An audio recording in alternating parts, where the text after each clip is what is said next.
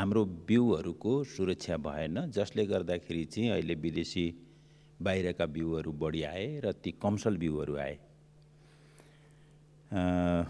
र हाम्रो कृषि प्रणालीमा धेरै ठुलो नकारात्मक प्रभाव पर्यो भन्ने कोणबाट चासो दिनुभएको छ र प्रश्नहरू उठाउनु भएको छ। यो कुरालाई, यो चासोलाई इन्कार गर्ने, अन्डरमाइन गर्ने कुनै प्रश्न नै उठ्दैन। र के देखिन्छ भन्दाखेरि चाहिँ नेपालले हाम्रो कृषिको विकासमा जतिखेर जनसङ्ख्या बढेको जनसङ्ख्यालाई खुवाउन सकिँदैन भन्ने थाहा पायो त्यतिखेर धेरै ढिलो भइसकेको थियो। आफ्नो बिउ उत्पादन गर्नका लागि, उन्नत पार्नका लागि, विकसित गर्नका लागि धेरै ढिलो भइसकेको थियो र बाहिरबाट बिउहरू ल्याउने प्रक्रिया सुरु भयो। र त्यतिखेर अहिले मैले भने जस्तै यति ढिलो भइसकेको थियो कि त्यो अहिले पनि पुरा हुन सकेको छैन। आजको समस्या बिउको विषयमा कुरा गर्दाखेरि, विदेशी बिउ र हाम्रो बिउहरूको संरक्षणको कुरा गर्दाखेरि समस्या त्यहाँ छ।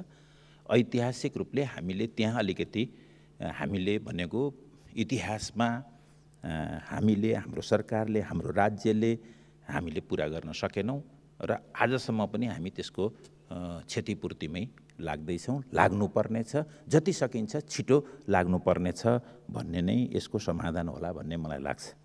अब बुँदाबार जाँदाखेरि चाहिँ निजी क्षेत्रलाई अनुमति दिनु हुँदैन भनेर माननीय सदस्यले भन्नुभएको कुरा, आइडियल्ली हरेक मुलुक, हरेक समाज आफ्नै बिउले चलोस्, बाहिरबाट ल्याउन नपरोस्, ल्याए पनि सरकारले मात्रै ल्याओस्, त्यो कुरा पर्याप्त सावधानीका साथ ल्याओस् र ग्यारेन्टीका साथ ल्याओस् भन्ने कुरा आफैमा राम्रो कुरा हो।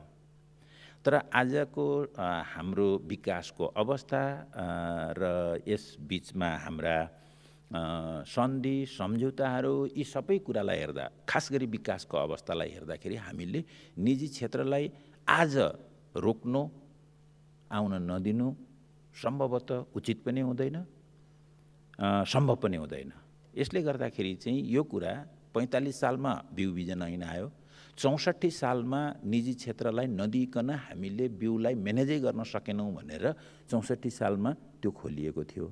र अहिले आएर वास्तवमा यसको यो संशोधनको मुख्य अर्थ त मुलुक संघीयतामा गइसकेपछि पनि बिउ बिजनलाई संघीयता अनुसारै प्रोटेक्ट गर्नका लागि के गर्न सकिन्छ भनेर हामीले ल्याएका हौँ। दोस्रो कुरा चाहिँ यसमा कमसल खालका बिउहरू ल्याउनेहरूलाई सजाय, दण्ड जरिवाना कम भयो। यसले गर्दा त्यसलाई बढाउनुपर्छ, त्यसलाई रेगुलेट गर्नुपर्छ भन्ने यो दुईटा मान्यता राखेर अहिलेको यो चाहिँ संशोधन आएको हो भन्ने कुरा म अनुरोध गर्न चाहन्छु। कुनै कर्मचारी नभए पनि त्यहाँ कुनै पनि कर्मचारी नहुँदाखेरि पनि दिनुपर्छ अथवा त्यो ग्यारेन्टी गर्नुपर्छ सरकारले कर्मचारीको भन्ने कुरा साँचो हो। तर जसले यसको स्ट्यान्डर्ड मेन्टेन गर्न सक्दैनन् ती कर्मचारीभन्दा अरूबाट गराउनुपर्छ भन्ने कुरा त उचित नहोला भन्ने म अनुरोध गर्न चाहन्छु। परम्परागत बिउ बिजन छनौट गर्ने अधिकार छ भनेर मात्रै हुँदैन, अनुदान दिनुपर्छ त्यसको संरक्षणका लागि भन्ने कुरा छ। यो यही ऐनसँग भन्दा पनि अरू कुरासँग सम्बन्धित छ र सरकार त्यसका लागि हरबखत तयार छ र दिँदै आएको कुरा पनि म अनुरोध गर्न चाहन्छु।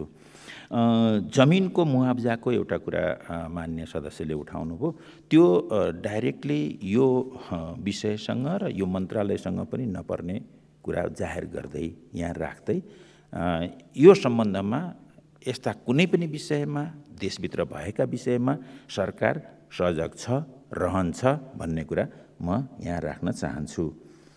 म्याद नागेको बिउ भक्तपुरको भन्ने जे छ, म्याद नागेको बिउ ल्याएर यसरी रोपेर कम फल्यो भन्ने कुरा आएको, तर त्यसमा दोषी अर्को कोही छ, को दोषी हो भन्ने कुरा इस्टाब्लिस हुन नसकेको भन्ने अहिलेसम्मको अध्ययन मन्त्रालयमा त्यो छ।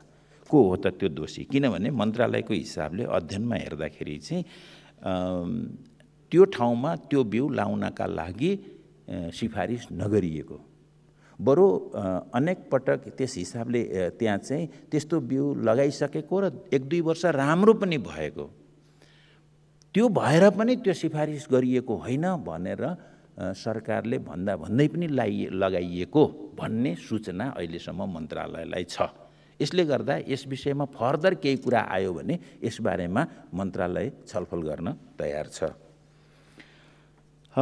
गुणस्तरको बिउ नभएको हुनाले बाली नाली भएन भन्ने माननीय सदस्यले फेरि उठाउनु भएको छ।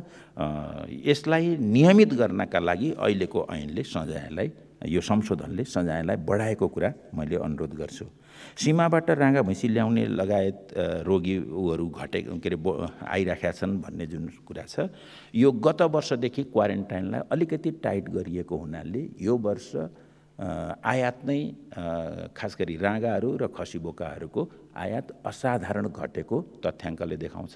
2 लाख 2.5 लाख खसी बोका आउँथ्यो भने गएको अहिलेसम्म आउँदाखेरि चाहिँ जम्मा 10,000, अस्तिको दशैँसम्म पनि 10,000 आएको तथ्याङ्क छ। यसले गर्दाखेरि क्वारेन्टाइनले राम्रै काम गरेको छ।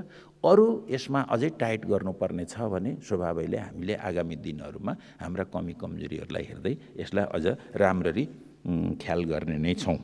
हाम्रो बिउ संरक्षित भएन भन्ने पछिल्लो 2 जना मान्यहरूले पनि भन्नुभएको छ। मैले भनिसकेँ हाम्रो बिउ संरक्षित भएन भन्ने कुरा इस्टाब्लिस छ र जति छ त्यसलाई अब संरक्षण गर्नुपर्छ भन्ने कुरामा सरकार मन्त्रालय असाध्यै स्पष्ट छ।